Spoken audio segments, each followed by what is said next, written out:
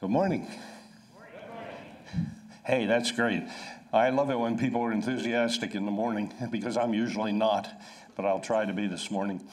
Before I get started, let me get a little bit ahead of the lights here. I just need to do one quick demographic study, and I'll tell you why towards the end of my presentation.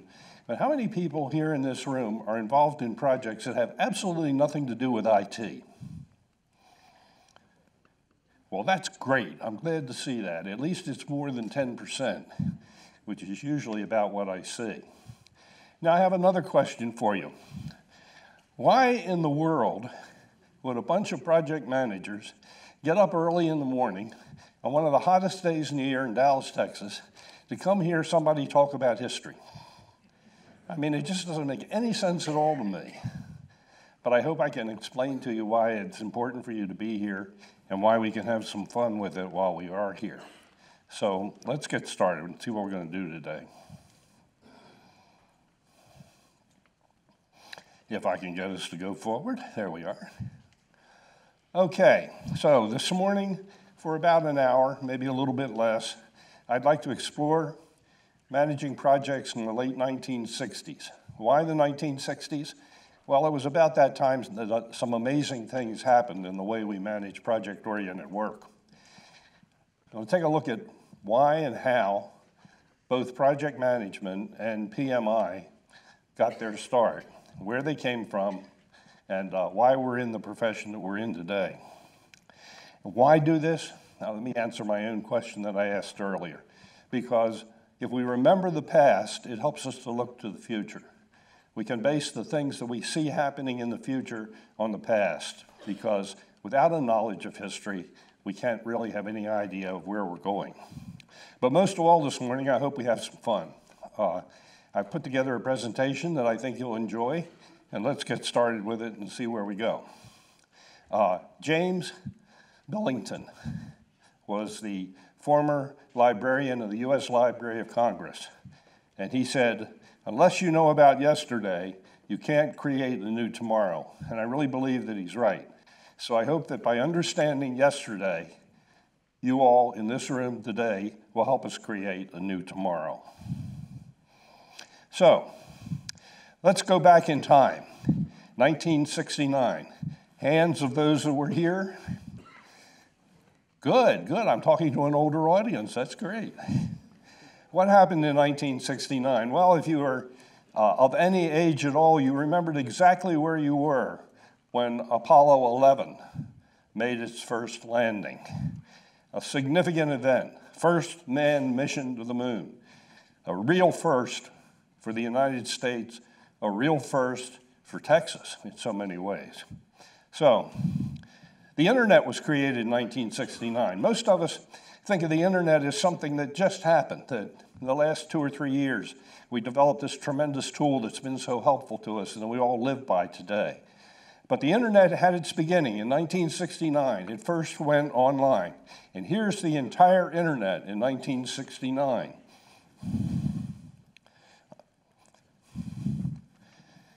There it is, folks, all 4 nodes. That was your internet. I looked at this map, which you can find it on Google. I looked at this map a week or so ago, and the United States is black, as are most other countries in the world. We have really come a tremendous long way since 1969. And I'd like to talk also about communications tools in 1969. Imagine for a minute, is there anybody here who doesn't have a cell phone or some communications device with them right now? I didn't think so. We rely on those things. Suppose I told you that you couldn't use a phone, a tablet, a laptop computer, could only get partial use of a desktop computer, had no fax or had no copy machines available to you. How would you communicate? The communications tools of the 1960s are one of the reasons why the project management profession got started, and certainly one of the big reasons why PMI had its birth. In 1969, we communicated in only two major ways.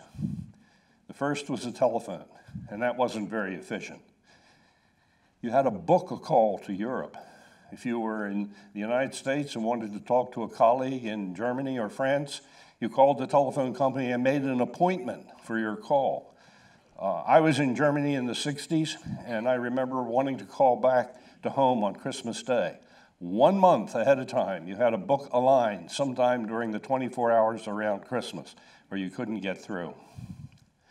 We also did a funny thing with some white stuff that was approximately that big, and we called it paper.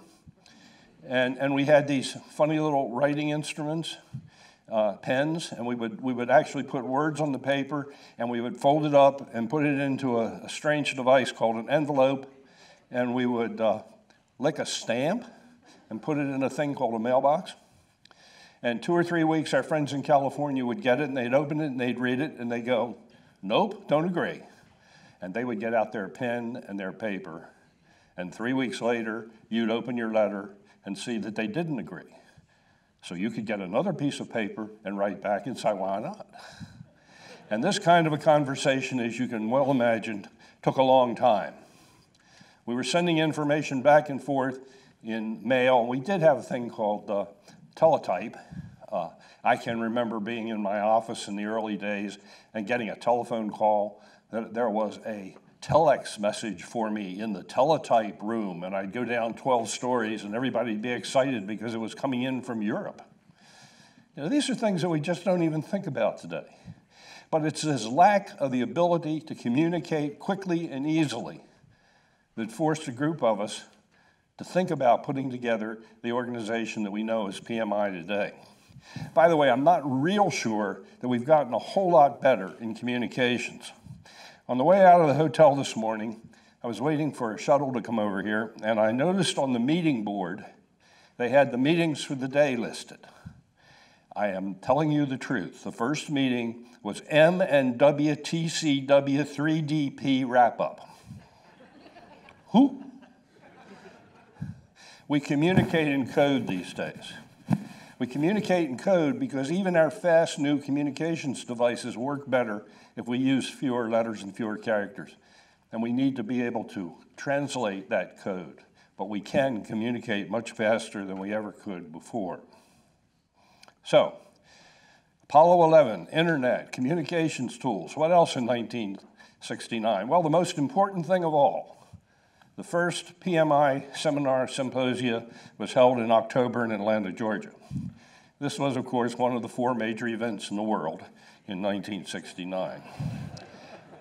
And it was held at Georgia Tech. I know that I may be in a part of the world where Georgia Tech and football are at odds, but we won't even get into that. We held October the 9th and 10th, 1969, an advanced project management concepts seminar in Atlanta. And it was at that meeting that we decided that a project management organization needed to be started. But what was project management? And why an organization? So where did we come from? Did project management as a profession just spurt up someplace? No, not really. The little bit of research that I've been able to do, I went back just a little way into the 1700s. And I looked at a guy, Christopher Wren, who some of you may be familiar with. Christopher Wren was an architect and builder. He built St. Paul's in London. He also rebuilt 51 churches in the city of London following the Great London Fire. So he had to have some way of managing projects. What did he do? The best I can figure out, Christopher Wren and people like him, Tilford, others that were engineer constructors in the 16 and 1700s, managed their projects on the basis of the experience of the people that worked for them. Time and cost were not very important to them.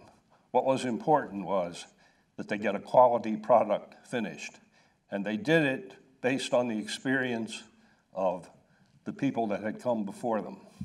You hear a lot about the great cathedrals of Europe. You hear a lot about the great bridges in the United States. We know a lot about big projects that were going on in the early 1900s. But nobody tells you how long they took, how much money they cost, how much time, money, and lives went into building the projects that we hold as edifice of a time gone by. So really, it was these people that set the foundation for the jobs that we have today and for the profession that we know as project management. Then came a guy by the name of Henry Gantt. Has anybody ever heard of Henry Gantt? I hope. Henry Gantt, I always thought was some great European who did amazing things and who came up with some ways to look at project-oriented work that were different than anything that had been done before. But I find out he was actually a graduate of Johns Hopkins University in Baltimore. And Henry Gantt worked, his first job was at Midvale Steel in Pennsylvania. And what did he really do? Well, we know him mostly for the Gantt chart, and we know that he really contributed in the early 1900s. 1910 is about when the Gantt chart was first introduced to the world. But what he did was, for the first time, he looked at the projects in two dimensions.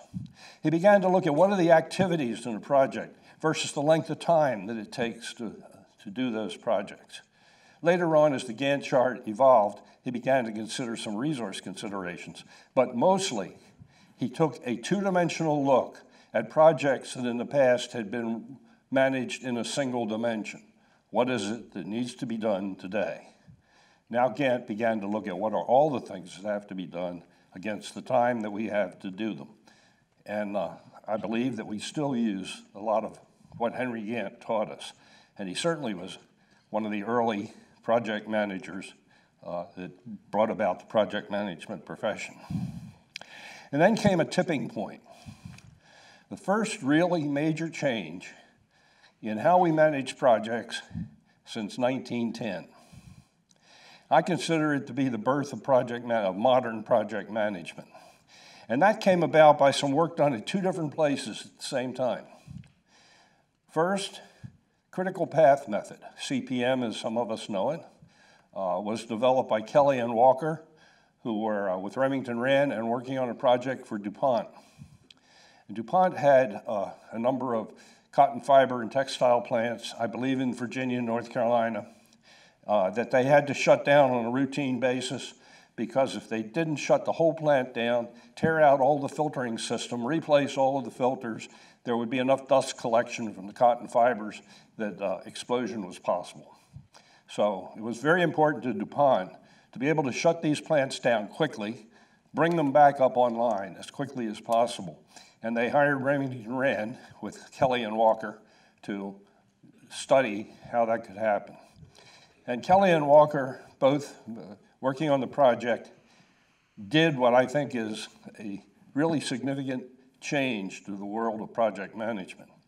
And that was that they began to look at projects not in two dimensions, but in 3, 4, and in some cases 5 dimensions.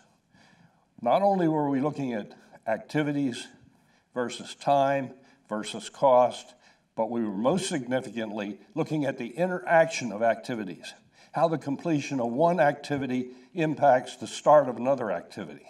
And it's this understanding of the relationships between activities that brought modern project management into focus. At the same time, and a lot of people think that it really wasn't at the same time, but my study, and I've done a little bit of it, says that really, independently, by doing the same kinds of things, the U.S. Department of the Navy, with the help of Booz Allen Hamilton, put together a team that they called the Program Evaluation Review Task Force to look at how to build the nuclear, or the first missile-carrying submarines, underwater-fired missile-carrying submarines, the Polaris project. How did this come about? Well, I can remember on a hot summer night, much like last night, at Georgia Tech in Atlanta, where I was a student, looking out and seeing this little light go across the sky. It turned out to be an aluminum sphere. I think, if I remember correctly, only about 12 inches in diameter, but you could see it from the ground. It was something the Russians had put up there. It was called Sputnik. And Sputnik scared the United States to death. It really put the fear of potential war into the minds of a lot of people. And the response was Polaris, a submarine that could fire a missile from under the sea. And the Department of the Navy Special Weapons, with Booz Allen Hamilton, put together a project to manage the Polaris project, and they called their tool that they developed the Program Evaluation Review Technique. Some of us know it as PERT. So with the development of CPM, the critical path method with Kelly, and PERT with the Program Evaluation Review Technique, we had a whole new set of tools, a whole new way of looking at how project management or project-oriented work is managed. And I think it made a really true, significant change and started what we know today as the project management profession. So, with that as a background, how does all of that take us to October 9-10, 1969 in Atlanta, Georgia? It was a bit of a long road. It actually started about 1964. And I think I have to tell you a little bit about where I was in 1964 so that you get a feel of what was going on. I was working for a pharmaceutical company in Philadelphia as a computer programmer. I was writing in machine code on a 1401 IBM computer. Tremendous, tremendous capability. We had 2K of memory. I think I got 3K in my watch, I'm not real sure. 2K of memory. But we could do things we could never do before. And then we moved up, and in about 1964, 65, all of a sudden I was working on something called an IBM 1410. It had 40K of memory. 10 times as much. Wow, we're 20 times as much. Where in the world were we going? You know, this was just tremendous. The only trouble was it required 40 tons of air conditioning, and it took up a lot of space. So, I'm in my office one day. Office, that's a desk with a chair behind it. And my boss came up to me and he said, you know, this building that we're in is the only building that this pharmaceutical company has, and we do everything here. We do research, marketing, finance, manufacturing. We have raw materials coming in and out, and we don't have an appropriate way to receive and account for our materials because our loading docks are way out of date. We're going to rebuild all the loading docks. Doesn't sound like a very big project. I heard people yesterday in one of the sessions say that they were working on billion-dollar projects. Well, this one might have cost tens of thousands, but it was a big project for us because everything that came through that whole company went through that loading dock, and we couldn't interrupt the flow of goods and materials in and out while we completely tore it out and rebuilt it. And my boss said to me, you know, there's this new thing called CPM. Why don't you learn something about it and see if it would be useful? And I did. And I found that it really was useful. I was able to put in some activities into a diagram that allowed me to see what the interrelationships were of the work that had to be done. Allowed me to plan that work in a way that was meaningful to me as well as to the people that were actually doing the work. And out of that successful project, we began to try using the same tools on some other projects, like, for instance, research. And we began to look at the questions of how can we better plan the long-term research projects. Pharmaceutical projects, as many of you know, take years, tens of years, from concept until you bring a product to the market. So it was very helpful to have some new tools that we could use for that. And I began teaching some people in the company how to use these new tools. and they worked very successfully, but I was uncomfortable because I really didn't know that much about what I was talking about. So I went off and decided that I needed some learning experiences, and I found that Georgia Tech was offering a short course. We call it adult education or continuing education today, in PERT and CPM. And it was offered by Dr. J. Gordon Davis of the School of Industrial Engineering. So I went off and signed up for the course. Second day of the course, Dr. Davis comes up to me and he says, "You're a ringer." I said, "What do you mean I'm a ringer?" He said, "You know as much about this stuff as I do." I said, "Yeah, well, you know," I'm saying, "What are you doing here?" I said, "Well, it's really very simple. I came here to hear what you had to say, learn as much as I possibly could, and steal your curriculum so I could use it back in my company." And on the basis of that, Gordon and I became very close friends. The friendship which continues today. In fact, it developed that Gordon needed somebody to help him capstone his courses. At the end of the one-week course, we would have a panel discussion, as we're going to have this afternoon. And the first question that always came to the panel was, where do we go from here? How do we continue to learn about these tools and other new tools that are coming along that will help us manage project-oriented work? Now, let's think back. This is 1964. Remember what I said about those communications tools. Remember how hard it was to convey ideas.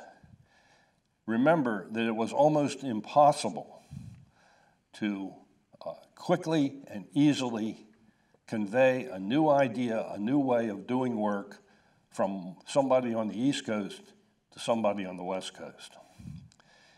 So we never had a really good answer for that in the early days. And I continued to help Gordon capstone his projects for the next couple of years, or his courses.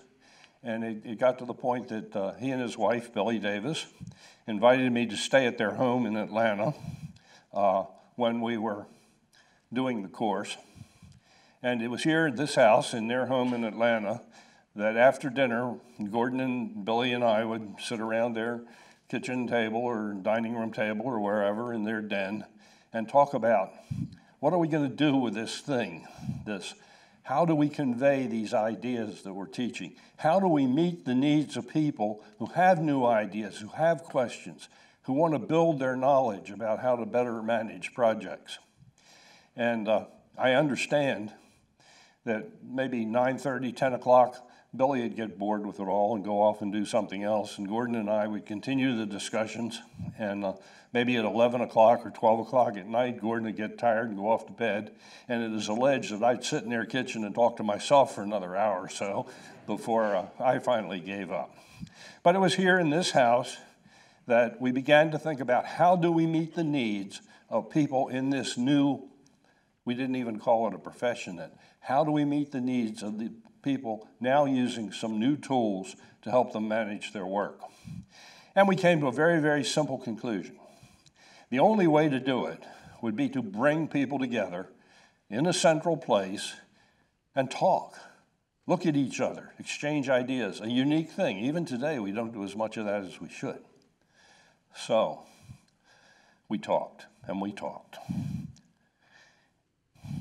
And then something interesting happened. At SmithKline, my pharmaceutical company I worked for, the research planning had really caught on.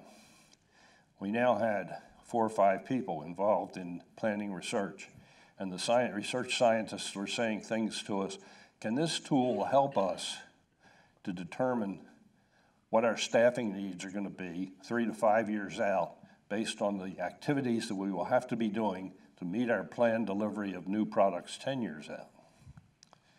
Tough question to answer in those days.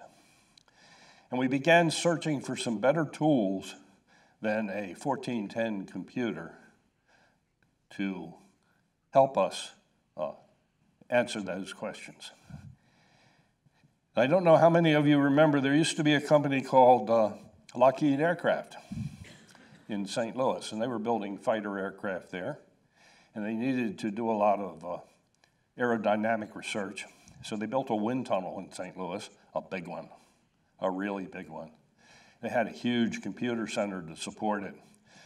For those of you who remember tape drives, you remember those things with the big reels of tape and you mounted them on your computer? That was the way we stored data. And you didn't just move a file from one place to another, you moved a tape from one drive to another. At one time, McDonnell Douglas Automation Company, which grew out of the wind tunnel business, employed a number of young ladies.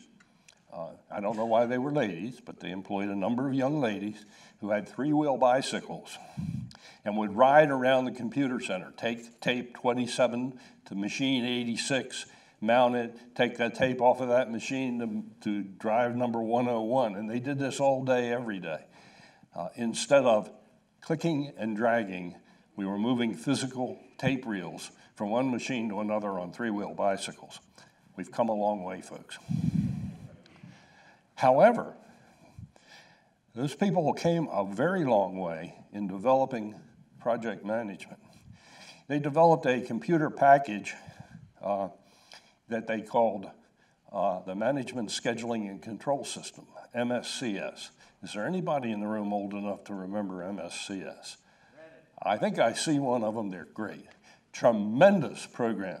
MSCS was able to look at up to 15 resources on each activity in your network and could handle an unlimited number of activities as long as you had enough tape drives.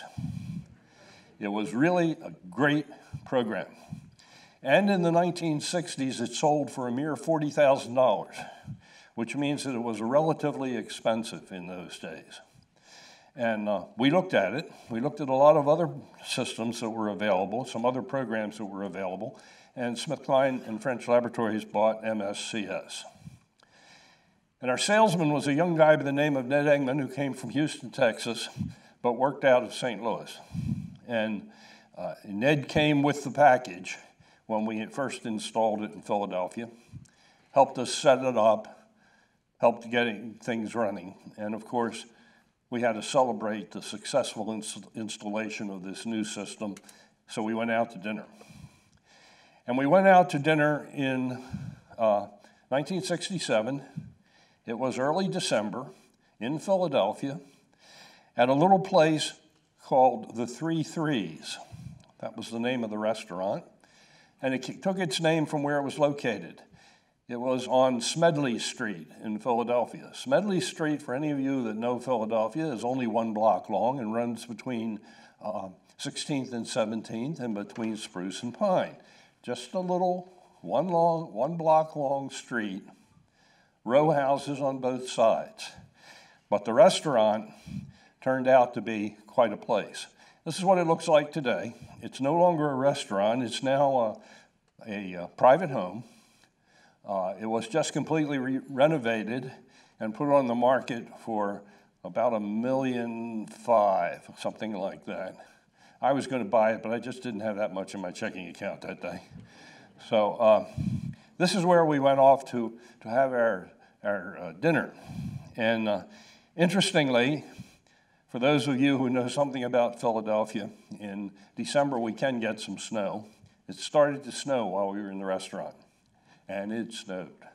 And I mean it snowed.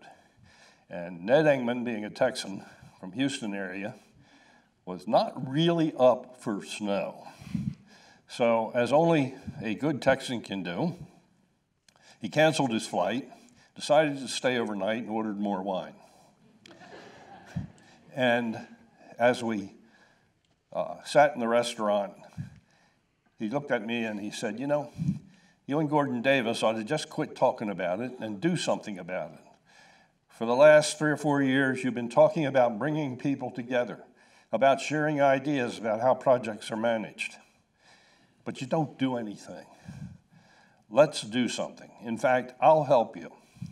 I'll call a meeting and we'll sit down and begin to plan exactly when, where, and how we can have a meeting that will bring together the people that are interested in using these new ideas and these new techniques. However, I will not come to Philadelphia in the winter.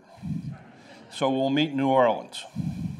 Now, you have to understand that Ned Engman's the kind of guy who, if he decided on a Saturday afternoon that Brennan's would be a good place to have dinner, he'd drive to New Orleans for dinner and back the same night. I don't know how he used to do it, but he was, quite a person when it came to hitting the road for restaurants. So he decided that we should meet in February of 1968 in New Orleans and begin to put together some sort of an organization. I know exactly when that meeting was from the letter you see here, intentionally blurred so you can't see it, but part of it says, "It looks as if February the 14th will be the big day. I won't believe it until we're on the plane for New Orleans. Long talked about, much pondered, ideas may soon be reality." Signed by my wife in 1968. This letter was one of half a dozen or so that she would do each year and send off to our family, because our way of communicating was not to pick up the telephone or whip out our cell phone or any other way of communication. But remember, communications were still very difficult. So we would write a family newsletter 4, 5, 6 times a year, maybe not quite that much, and convey the really important things in life, like the dog died, and what was going on in her family. And she wrote this letter as she joined me to go off to New Orleans to begin to talk about the organization. It is one of the few pieces that actually nails down dates and times when some things happened. Others we talk about in terms of months because we've forgotten the dates. And we went off to New Orleans, and we met at the Roosevelt Hotel. The Roosevelt Hotel is an old icon. It's had probably 3 or 4 different names and 5 or 6 different companies since it was built in 1923. The picture that you see here is of the hotel, was taken 3 or 4 years ago. So it still looks pretty much like it did in 1968 when we met there to discuss a new organization. So who met? Ned Engman, McDonnell Douglas Automation Company, called the meeting, made the arrangements. He brought along his friend Eric Jeanette from Brown and Root here in Houston, and he brought along another friend, John King, from Bell Telephone Laboratories, who were also customers of MSCS, along with me. I brought along Gordon Davis, and the group of us met in what has turned out to be typical PMI tradition. We started our meetings at 7 o'clock in the morning. Why do we do these dumb things? And we would work straight through lunch, have sandwiches brought in, continue to debate, continue to talk about ideas about how to run a meeting and where it should be and who should run it and what should be there. And if you ask any one of the 40 volunteers that have helped do this meeting, they will tell you that there's a lot to talk about. A lot of things have to be decided when you're planning a meeting of any size. And what came out of that meeting, we'll talk about in just a second, but I will say that John King came to that meeting from Bell Labs and decided that project management would never go anywhere, and decided to opt out of being involved in the group after that. So you see that we end up with 4 of the 5 founders attending that very first meeting: Engman, Jeanette, Davis, and Snyder. And here's what we looked like then. Weren't we handsome people? The young lady in the middle is Susan Gallagher, who was my primary instructor and teacher for project management systems at SmithKline French for a number of years, and went on to work for G.D. Searle, and then on to some other pharmaceutical companies in the Midwest. The rest of us, well, we didn't change too much. And in 2004, we got together for the last time, or we haven't gotten together since then, let me put it that way. And as you can see, we'd all changed a little, but not that much. So this is the outstanding faces of those people who put together something that we ended up calling PMI. Okay, so what did we do other than meet in New Orleans? Well, we pretty much firmly established the need for an association to foster professionalism in project management, not just to have a meeting. But we decided that having one meeting would not be enough, that we had to continue to provide education, opportunity, and places for people to meet, talk, and exchange ideas and thoughts. And that this really was based on a growing profession. And we decided it was a profession. So we wanted to bring that profession to the highlight of others and to explain what it was we did. And that would be our major purpose. We selected the name, American Planning and Scheduling Society, because that's what we were all about. It was about planning and scheduling. We didn't talk about risk management and team building and all the other things that are a part of modern project management. But in those days, it was planning and scheduling. We selected a site for the first seminar to be Atlanta. And as most of you know, project managers are good at appointing people to do things. Gordon and I got ganged up on and elected to be the co-chairman for the first meeting. Gordon had arranged for Georgia Tech to sponsor us. I have to tell you a little bit about this. Georgia Tech had decided that maybe we had something good going. And they had said to Gordon, look, if you want to hold a meeting here, we'll give you a place to hold it, an auditorium in one of the classroom buildings, School of Aeronautical and Space Engineering. We will provide all of the breaks. We'll pay for the coffee breaks for a 2-day meeting. We will do the registration for you, collect the registration fees. We will make one mailing from materials that you produce to everybody who has ever taken one of our short courses or one of our adult education courses. We'll mail a brochure for you. And, oh, by the way, if you make money on this venture, you can keep it. But if you lose money, we'll cover it. So we debated probably 50 milliseconds before we accepted their offer. And it is obvious to me that if Georgia Tech hadn't stepped up with the support that they did for that very first meeting, we wouldn't be calling ourselves PMI today. We would probably not exist.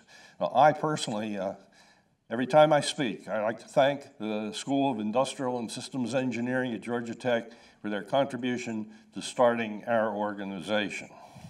So, inevitably, we moved from one meeting to another meeting to finalize our agenda, and we decided to go back to New Orleans and decide now not what we were going to do, but how we were going to do it.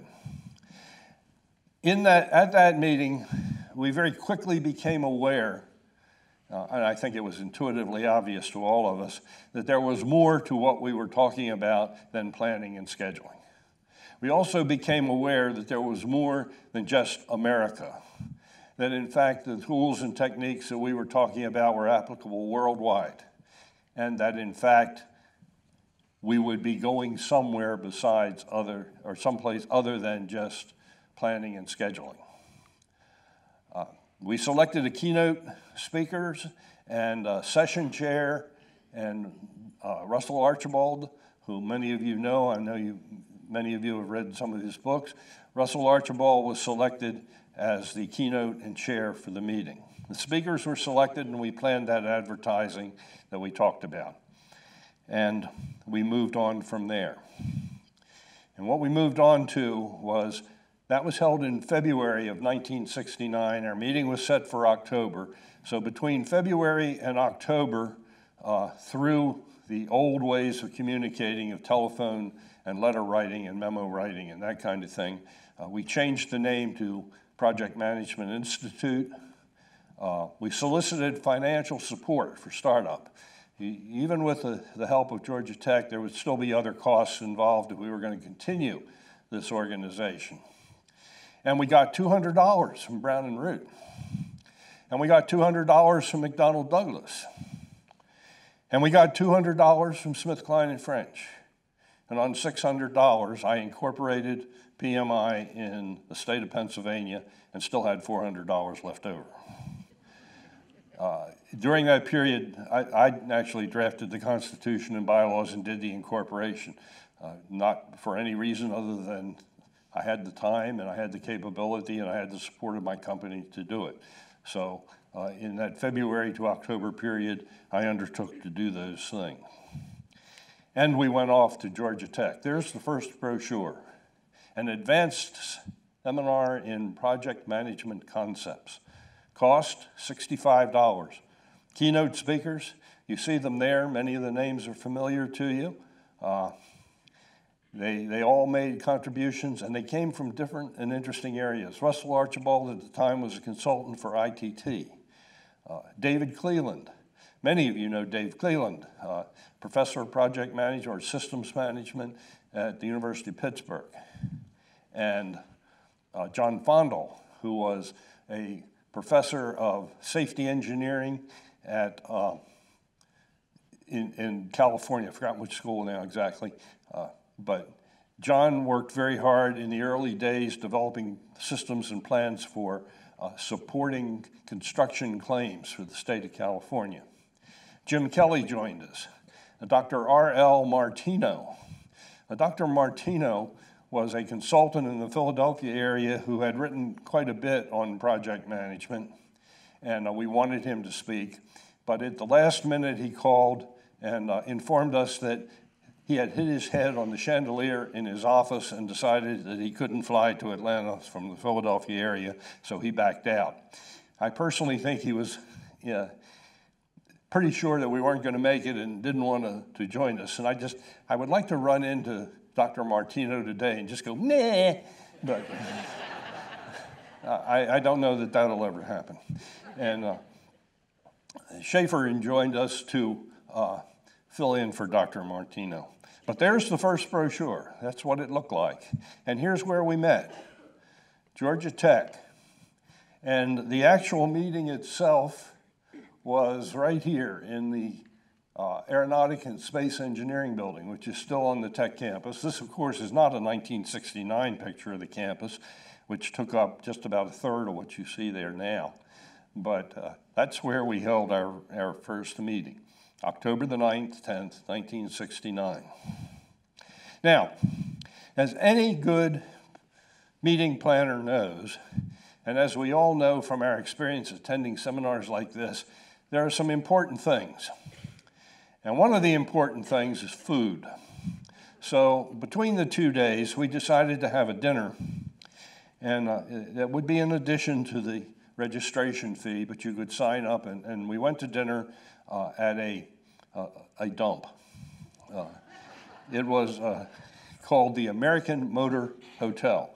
The reason this is an Atlanta history picture that I've been able to find of the American Motor Hotel is that within 6 months after we had our dinner there, they tore the place down. It was not what you'd call a five-star hotel. But for those of you who are at all familiar with Atlanta, you know where the Peachtree Plaza Hotel is, and the Peachtree Plaza has a motor entrance, and the motor entrance for the Peachtree Plaza is right here. So we were just behind what is now one of the bigger hotels in the city of Atlanta. This place was bad. I did a presentation after the dinner that we had. We won't talk about the dinner. And I called it PMI, an organizational profile. And what I said was, are you having fun? And if you are having fun, would you like to have fun again next year someplace else? Now you've heard my whole presentation. If you would like to, then why don't you join us, and we're starting this organization. And of the 70-some people who attended the first seminar symposia, 28 people came up to me after dinner and handed me a check or cash for $15 for their first year's annual dues to PMI. We've come a long way, particularly in the cost of the dues, but I won't go into that. So we launched the organization at the American Motor Hotel in Atlanta, Georgia, on the evening of October the 9th, 1969. And from there, from 28 people, we've grown to the organization that we are today. I never get the numbers right, but I think we're now a membership of over 400,000, and something over 600,000 people hold professional certifications in the organization. So, we did some dumb things in the early days. One of them was to let a civil engineer from Houston, Texas, select the logo in the paper. For some reason, Eric had this great desire to have our paper be khaki. And that presented a number of problems to us. The first one of which is we had to go out and place a special order for khaki out. Because if you made a mistake in those days in typing, you used something called whiteout to retype your spelling errors. But they didn't have anything to work on this paper, so we were one of the first people in the world to have a special order for khaki out. The logo, as you see, I sort of liked. And we stuck with that for a while, but as times change and as we become more modern, we moved on to the logos that you're aware of today. I have to thank the first paid employee of PMI, and I'll talk a little bit about her, for her diligence in typing an individual letter to everybody that joined for about the next 5 or 6 years after 1969.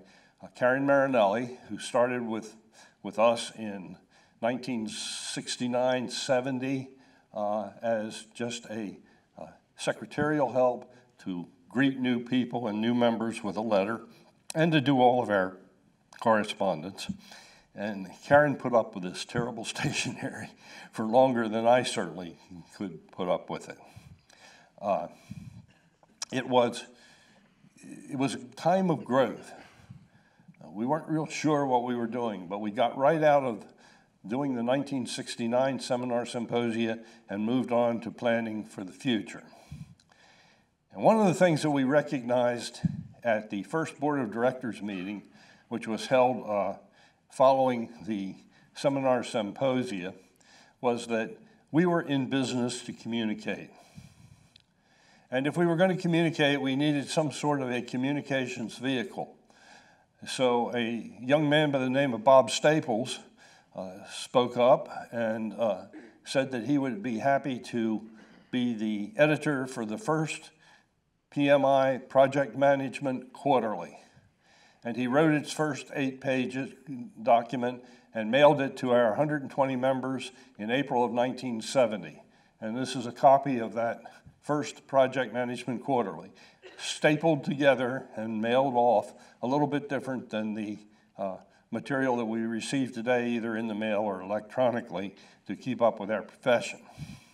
So, here we are, a new organization with employees and with people joining and with plans for new meetings and with a mission to not only teach the people in our communities about project management, but to reach out to other communities.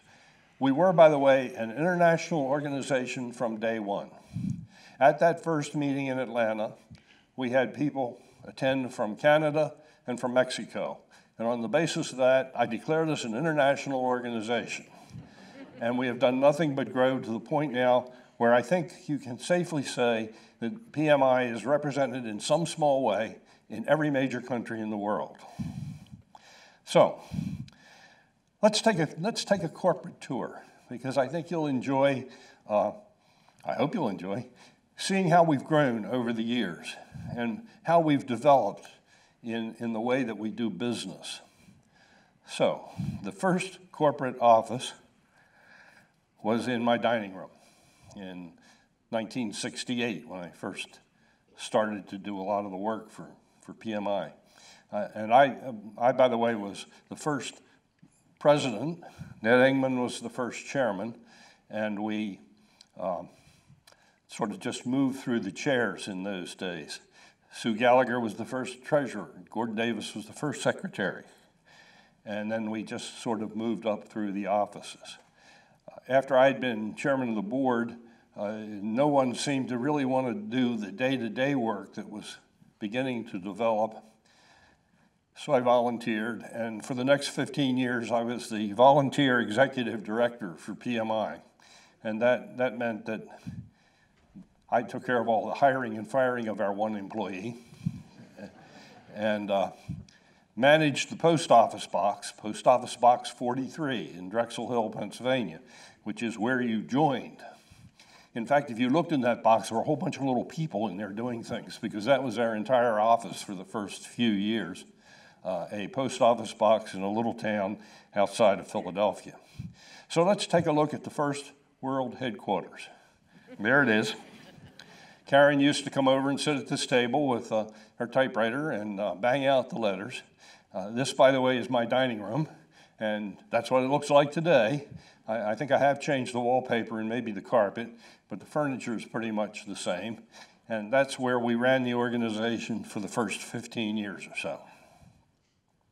And then we also backed that up with the thousands of small volunteers who lived in Post Office Box 43 at Drexel Hill, Pennsylvania.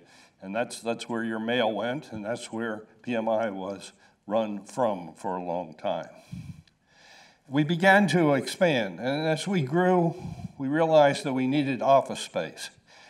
So we started to look for a place, and the place that we found was right here, these two offices here. Here was the door, and it was just over the local meat market. And it was just next door to a very nice pub, which is still there today. The pub's name is Maggie O'Neill's today. But anyway, there we were.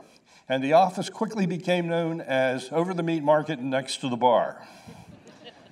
So this is the first building that PMI had outside of my house, over the meat market and next to the bar. And if you run into old timers, they will tell you of visiting the over the meat market next to the bar.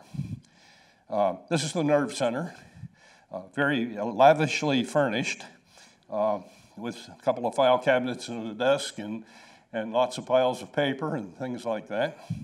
The furniture came from SmithKline and French Laboratories. They didn't know they donated it, but that's where it came from. And that's a story I have to tell you a little bit more about. We were refurbishing the building at 15th and Spring Garden Street in Philadelphia, and they were replacing all of the office furniture in one section. And I went to the building management and I said, look, what are you going to do with this furniture? And they said, it's trash, it's going out. And I said, well, cool, I have a couple of desks and some file cabinets. And they said, we'd love to give them to you, but we can't. And I said, what do you mean you can't? Well, the lawyers and the accountants and the tax people, and mumbled. So I said, okay, thanks.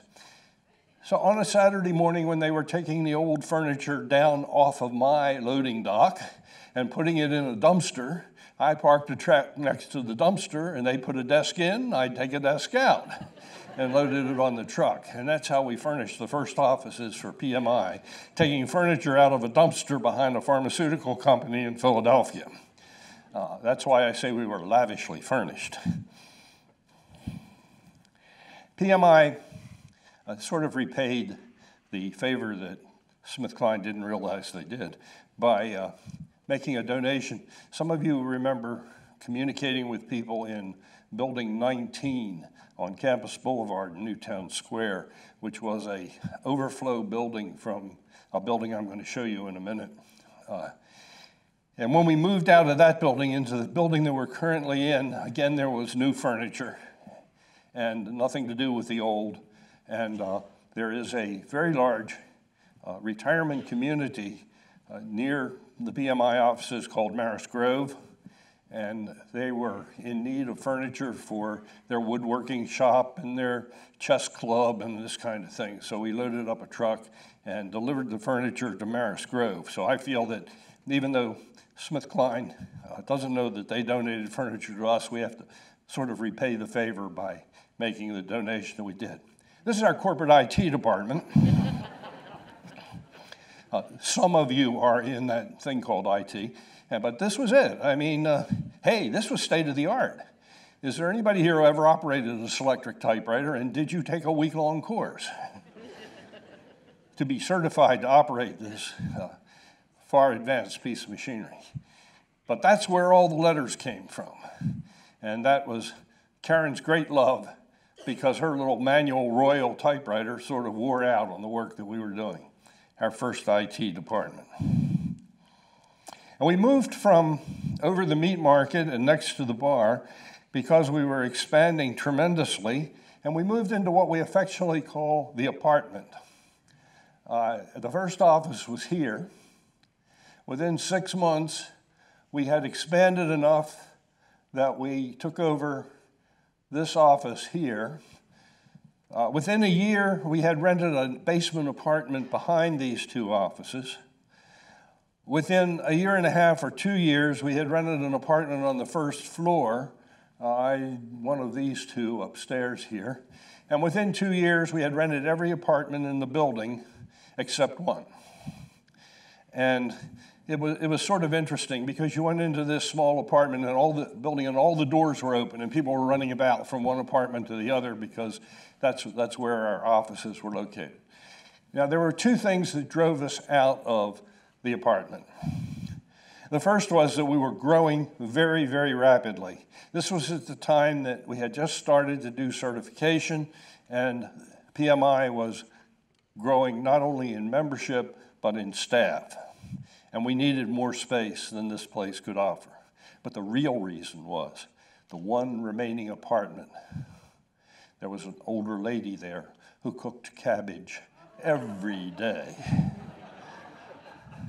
And it was either move or learn to eat cabbage every day.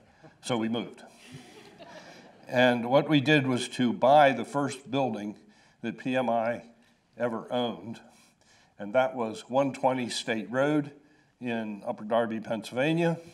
And this is what it looked like when we were there and when we moved in. We, of course, in typical PMI fashion, we underestimated what we needed for space. And within the first year of being there, we had totally outgrown this building. I mean, totally. There were two secretaries that I remember that, you know what a secretary is? That's a person who helps somebody else get their work done. We don't have many of those today. We're all tasked with getting our own work done. And we have the capability to do that with the communications devices that we have now. But anyway, these two young ladies had to agree when they would come to work within 10 or 15 minutes of each other, because they both couldn't get into their desks at the same time. If one had to come in and get to her desk, then the other one would come in, because if the second woman came in first, the first woman couldn't get to her desk. It was that tight. It was just unbelievable. And that's when PMI hired its third executive director, Virgil Carter.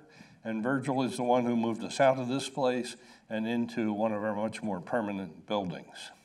So, our first real building, 120 State Road, Upper Darby, Pennsylvania. Moving on. We then built our first building, Building 1 at 4 Campus Boulevard.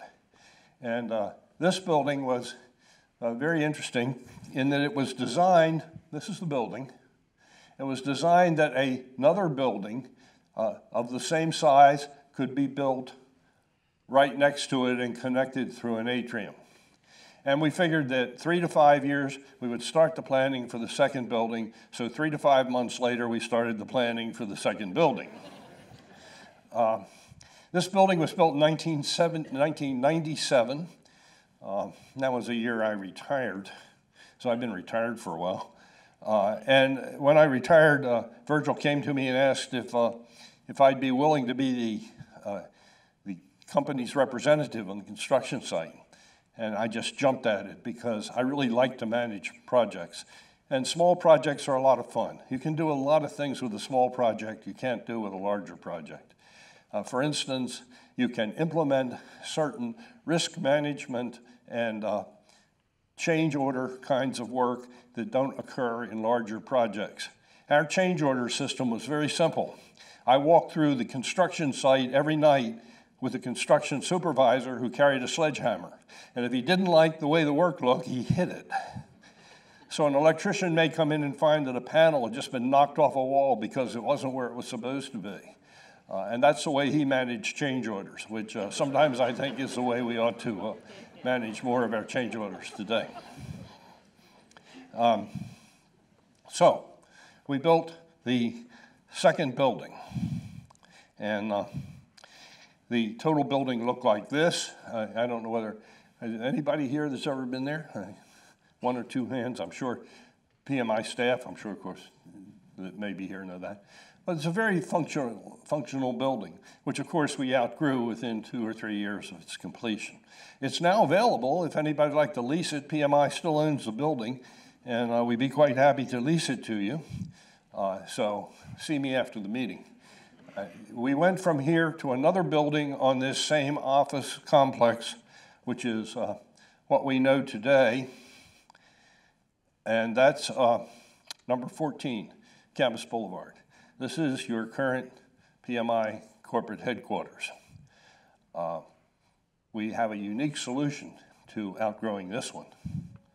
You take offices and cubes away and let people just work at tables. And I'm told that the current generation likes to do things like sit cross-legged in the halls with a laptop and work that way. And I find, having sat cross-legged next to some of them, they really do like to work that way.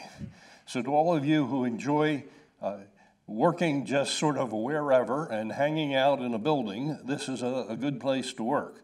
I personally like the privacy of an office, and I think it does help creativity, as we heard yesterday in the talk about how our brains work. I'm pretty happy with this building. I go there frequently.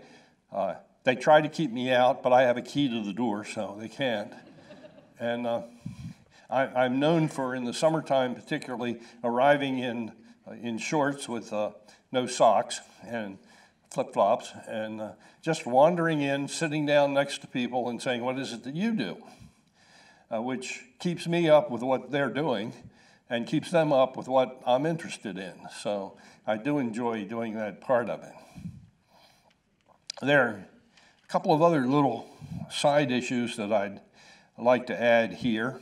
First, I'm always asked about, when did you get involved with the academic world? And I have to say, right from the very beginning. PMI was not only interested in communicating the knowledge that we have today, or at that time, to other people, but we were interested in fostering the growth of new, exciting, and innovative tools and techniques, of moving the profession forward. And you can see our early involvement in that Gordon Davis, one of the founders, was from Georgia Tech. David Cleland from the University of Pittsburgh. Lynn Stuckenbrock, University of Southern California. John Fondle, Stanford, that's what I couldn't think of earlier. And Dr. David C. Murphy from Boston College. Now he's the one who took the job of the first real editor of the Project Management Quarterly and took it from an 8-page mimeograph. Remember mimeograph? That's that stuff that marijuana replaced. You could go into a closet and make 100 copies and come out happy for the rest of the day. Dave Murphy took it over and made the Quarterly into a professional journal and carried it for a number of years, producing it at Boston College. PMI's Educational Foundation, which was started primarily as is the nonprofit arm of PMI, the charity, if you will, offering the scholarships that you all know about. And if you don't, and you have college-age sons and daughters, please look at it. There are a lot of scholarships available for people who are interested in studying project management in one form or another. The Educational Foundation is also a big supporter of the university systems through grants and other ways of encouraging people to study project management. They have helped build some of the bigger libraries that we have available with project management information. I can say that I was always very academically interested in the subject of managing projects. I wrote a thesis for my master's degree. Back in those days, you had to actually write something to get a master's degree. And my thesis was on where project management should be located in an organization, which is another whole story. However, at that time, I read every book that was published on the subject of project management and liked both of them.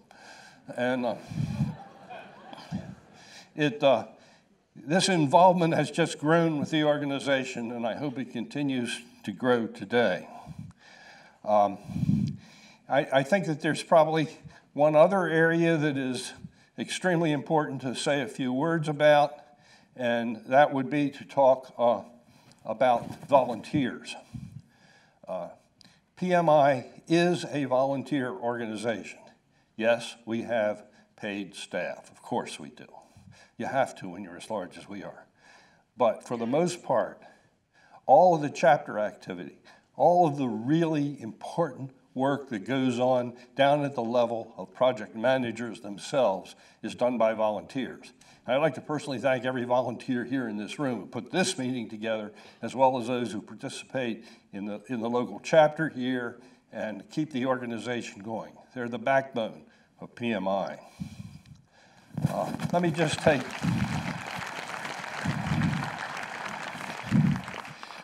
take 2 more minutes, and then we'll have time for a couple of questions. But where are we going? We haven't yet solved the problem of communication. I asked earlier about cell phones, and it turned out everybody here in this room has some sort of cell phone or communications device with them today.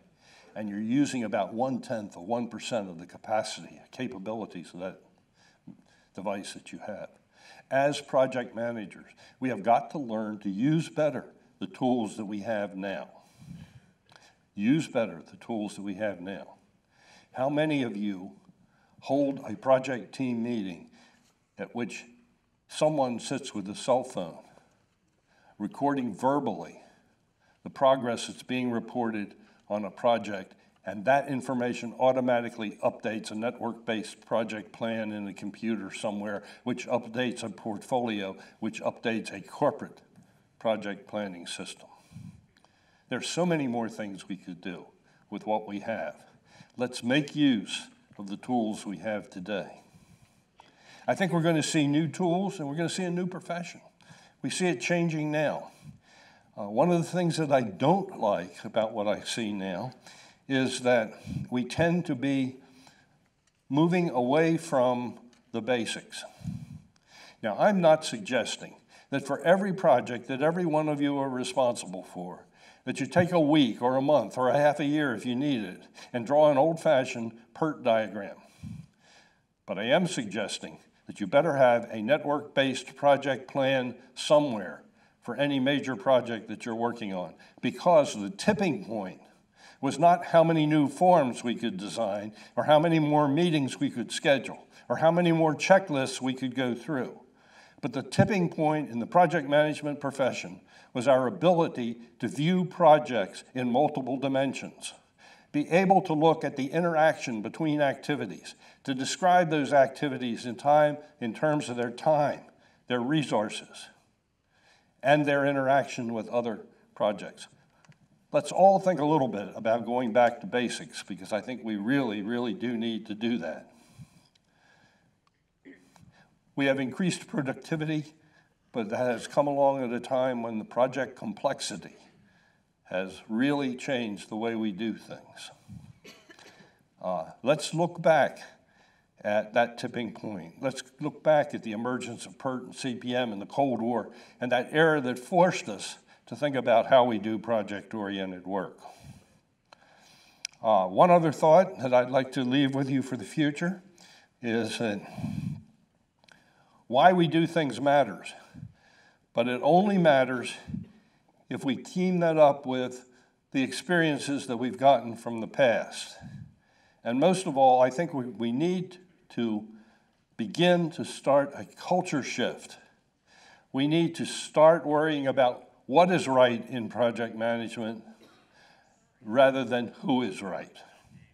We have got to stop using project planning and project teams as a way to evaluate personnel and start using them as a way to run projects.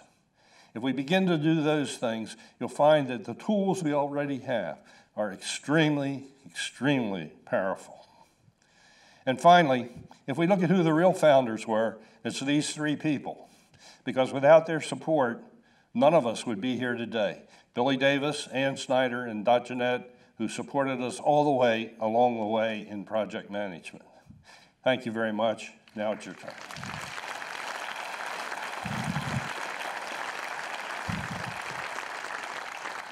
I think I have, what, maybe five minutes, a couple questions. Anybody? I'm open for anything.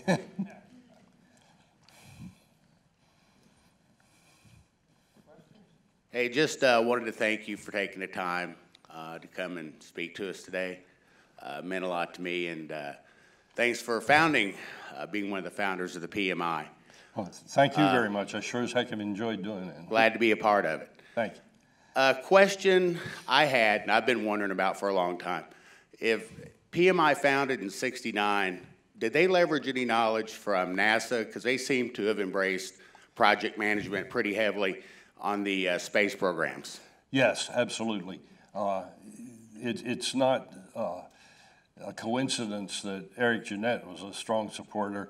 Eric was more involved in the oil and gas industry, but coming from Houston, Texas, he was also very much aware of what went on at NASA in the early days. And if you remember back to those days, you remember that we were glued to the television set when a new rocket was launched for whatever purpose, and halfway through the day you'd get there's a hold. And we will tell you shortly how long the hold will be. And within 15 or 20 minutes or a half hour, they'd come back and say, we have a 2.5 hour hold. How did they arrive at 2.5 hours? They went to a master plan and said, this has gone wrong. These are the activities that we have to perform to get back on track. And they looked at an old-fashioned PERT diagram. The Department of the Navy, of course, when it developed the Polaris missile project, was quick to share it with the other branches of the service, and NASA was certainly the very first to pick it up. It also is important to note that our third meeting, our third Congress, was held in Houston, Texas, and at that time we were all offered a trip to go to NASA and see the mission control room, which in those days was exciting. I've seen pictures of it since, with computers that were, desktop monitors that were huge things, rows and rows of them. But yes, we learned a lot from NASA, and NASA, I think, learned something from us. A large group of the project managers in the Houston chapter in the early days were NASA people.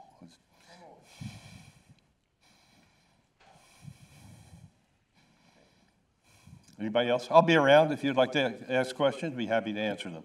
Thank you very much. I enjoyed speaking with you this morning. Yeah. Thank you. Being an old gray-haired guy like you, I lived through a bunch of that stuff, and you brought back a lot of memories, most of them good. Good. Well, I'm glad to hear that. But it does remind us, as an old saying that I've had for years, and I read it, I don't know who said it, but it said, those who fail to learn from history are doomed to repeat it. Absolutely. And I think this is a good reinforcement of that. And thank you for coming. Thank you. Thank you very much.